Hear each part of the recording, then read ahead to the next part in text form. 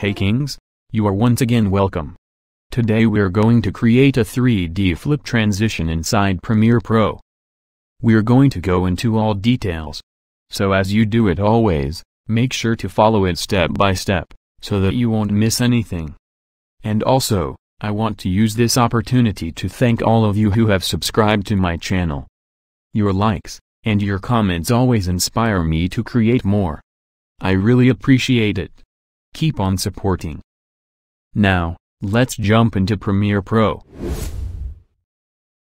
Okay, already I'm having 2 images on my timeline. And of course, these can be videos too. So what we are going to do is to go to the effects panel, search for the basic 3D effect, and then add it to both clips. Good.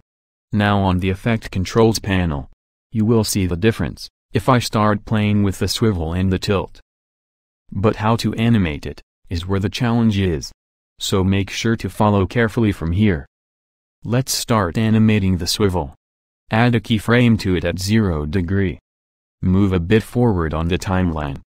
And then change the value to 90 degrees. Now, take the last keyframe to the end of the clip. And also, you can take the first keyframe closer to the last keyframe, for a faster animation. Good. Now, select the other clip. And on the Effect Controls panel, add a keyframe to swivel, at the beginning of the clip. And then change the value to -89 degrees. Good. Move forward a bit on the timeline. And now change the value back to 0 degree. Good. That's it. You will now get a 3D flip transition. This will be the results if I play back. Good. Also, the more you open up or close the interval of the keyframes, the more the animation becomes slower or faster, respectively. Good. Also, if you follow the same procedure, you can animate the tilt, which is the other option apart from the swivel. And that is going to give you another 3D flip transition, from a different angle.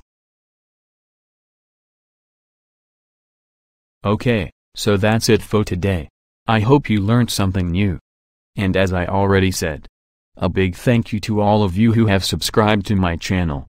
But if you've not done it yet, then make sure to hit the subscribe button, because that's the only way you can have access to all my new tutorials.